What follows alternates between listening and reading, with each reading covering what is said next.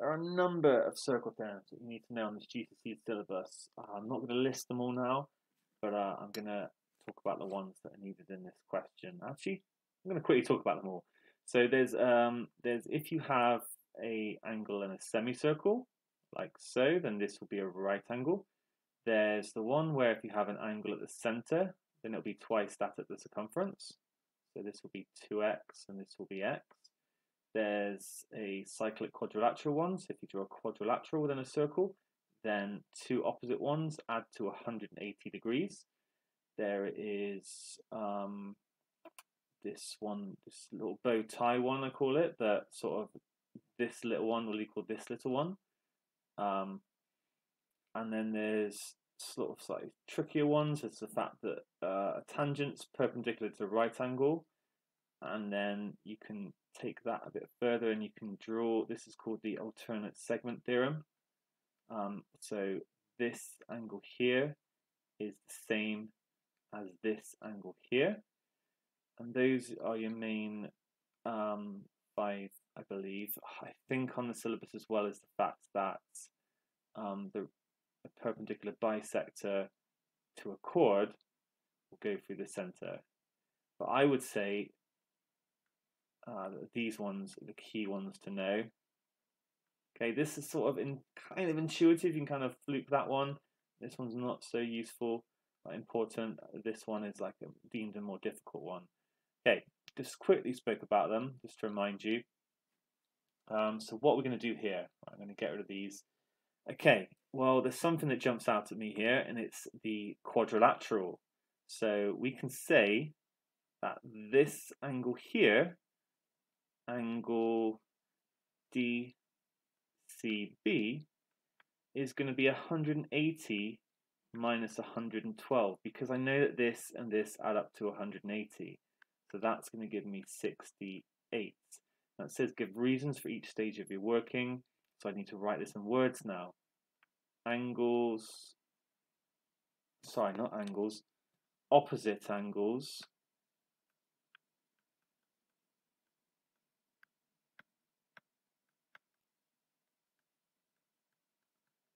cyclic quadrilaterals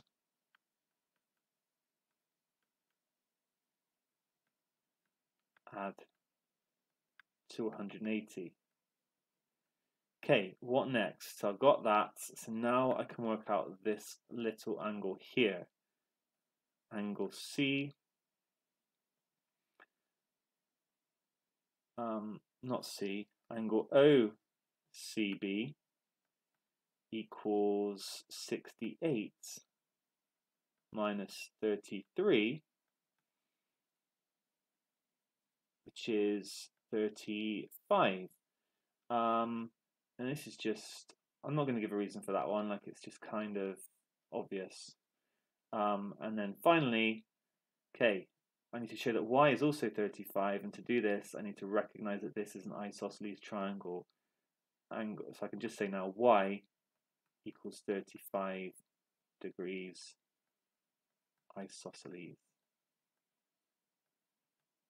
And that is enough working. Okay, good. So I'm just going to label this now. This is 35, and this blue one is 35. Right, how are we going to get Z? Okay, I can see it. It's jumping out of me because now we've got an angle at the center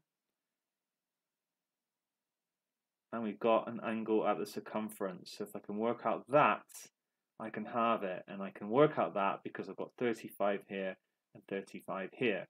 So angle BOC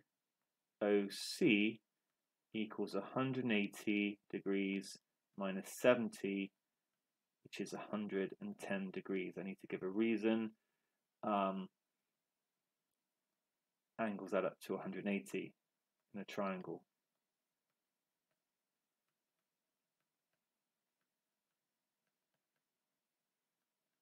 Triangles.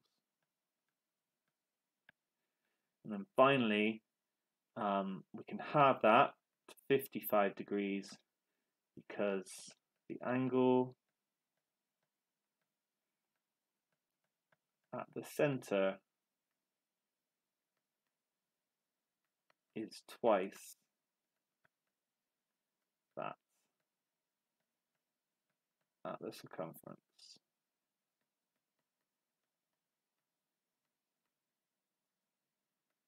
Okay, now you can prove all of these circle theorems, and I would strongly advise looking at the proofs. I think they're one of the most interesting bits on the course. I'm not sure about that, but applying geometry, and algebra, and seeing where these theorems come from is really interesting, and being able to prove them is a high-level skill. So yeah, do that. But at the end of the day, you need to know the circle theorems and be able to apply them with questions like this.